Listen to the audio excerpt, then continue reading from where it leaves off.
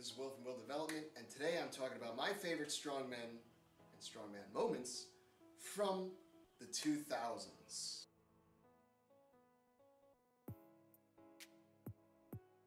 So this is from 2000 to 2010.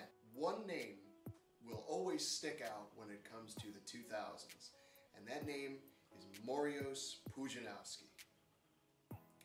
6-foot-something, shredded ex-bodybuilder from Poland, decided to become a strongman.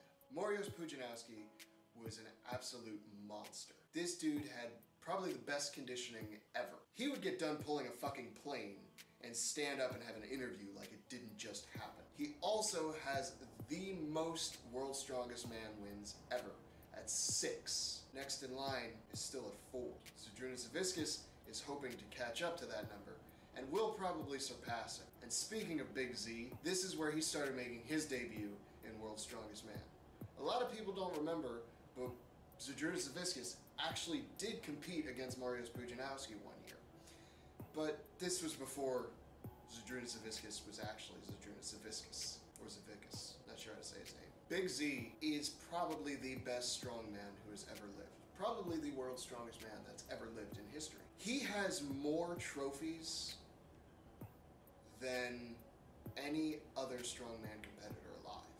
Probably than half of them put together. And the 2000s is basically when Big Z started to get his stride. But one of my favorite moments from the 2000s is when Phil Pfister, the fireman from America, the first American to win World's Strongest Man in 24 years. The last person to ever win that honor from America was Mr. Bill Kazmaier. The 2000s would also be empty if I didn't mention the introduction of Brian Shaw, who is one of my favorite competitors from the era. In the late 2000s, somewhere around 2007-ish in World's Strongest Man, but it started a rivalry between him and Big Z that would last until today. You're gonna have to subscribe to hear more about that story.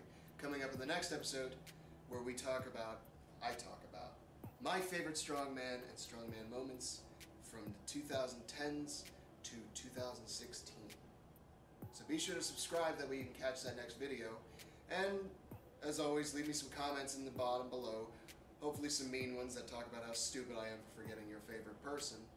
And if you don't, then what's your excuse?